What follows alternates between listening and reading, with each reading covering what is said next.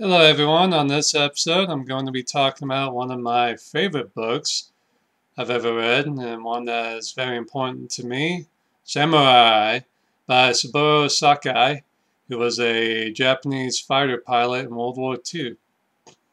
This book's very important to me because I got it for my birthday, I think back in 2002, and it's kind of what got me into reading because it was such an amazing and gripping book.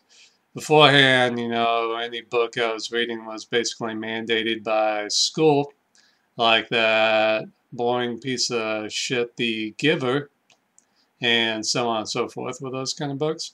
So this one was definitely action-packed. It's a really amazing story. I cannot understand how no one has made a movie or a mini-series on this guy. His stories are just amazing. It goes from his brutal training as a Japanese pilot. It goes to his fighting in China. Then it goes through, how challenging it was to go up against B-17s.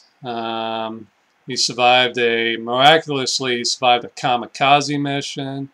Talks about how he lost an eye going up against an American dive bomber, how he shot down an American fighter plane without firing a single bullet. It's just an amazing, amazing story. And if you like World War II, if you like fighter pilot stuff, or if you just like good stories, you've got to check this book out.